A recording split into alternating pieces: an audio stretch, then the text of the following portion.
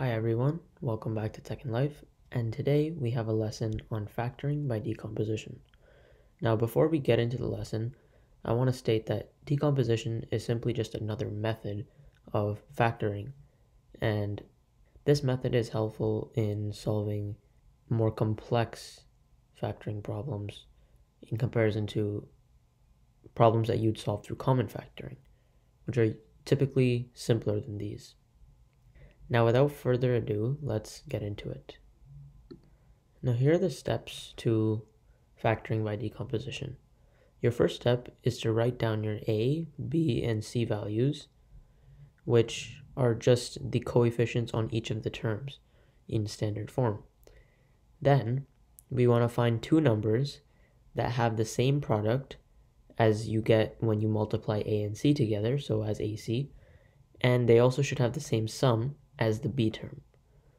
Now, once you find those two numbers that satisfy both those conditions, you're going to break your B term up into those two numbers that you found.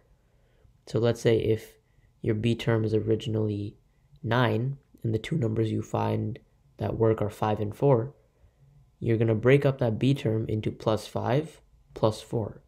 And the final step is to factor by grouping using the 4 remaining terms, which is basically just common factoring each pair of terms that are remaining. Before starting decomposition, you should always make sure you common factor, as it'll take out the greatest common factor first, and then you can actually factor to its simplest form after. Let's look at a couple examples. So this first example is 2x squared plus 5x minus 12, and we need to factor this. So the first step is to write down each of our values. So we have our A value as 2 in 2x squared, the B value is 5 as in plus 5x, and C is negative 12 as seen in the end of the expression. I've also written our AC term as we're going to need that when we find our two numbers to break the B term into. So AC is just negative 12 times 2, which is negative 24. Our next step was to find two numbers that both multiply to give you AC, negative 24, and they should also add to the same value as B, which is 5. So let's come up with two numbers that multiply to negative 24 and add to 5. Pause this video and try to figure it out on your own. When you think you're ready, come back. Okay, so the two numbers that I found were negative 3 and 8. So negative 3 times 8 gives you negative 24, and negative 3 plus 8 gives you 5. Now, the next step is to break the B term up into these numbers, as shown here. So I've kept the 2x squared as it is, and this is the B term, so 5 broke up into plus 8x minus 3x, which is the numbers that we found right here, minus 12.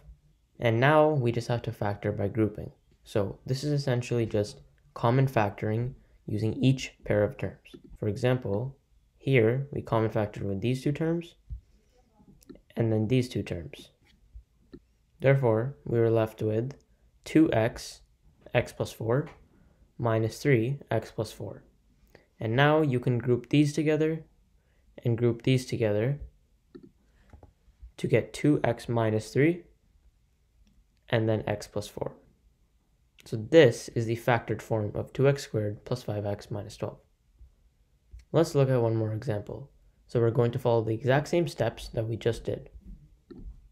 The question here is 2x squared minus 9x plus 9. So our first step was to write out the A, B, and C values, 2, negative 9, and 9. And I also wrote the AC value again, which is 18. So this means we need two numbers that multiply to give you 18, and they should add to negative 9. Again, if you'd like to pause the video and try to figure out what numbers those are, go ahead. Okay, so the numbers I found were negative 3 and negative 6. So negative 3 and negative 6 multiply to give you 18 as the negatives cancel out, and the negative 3 and negative 3 plus negative 6 is the same as negative 3 minus 6, which gives you negative 9. Now when we follow our steps, we can now break this negative 9 term into negative 6x and negative 3x. Then we simply factor by grouping. So 2x, x minus 3, minus 3, x minus 3. So you're essentially just taking out the greatest common factor from these two terms and these two terms. As our final factored answer, we're left with 2x minus 3 and x minus 3. Thanks everyone for watching. I hope this really clarified your understanding on the different ways of factoring, and please leave a like on the video, subscribe, and leave any questions or comments down below in the comment section. And once again, thanks for watching, and I'll see you next time.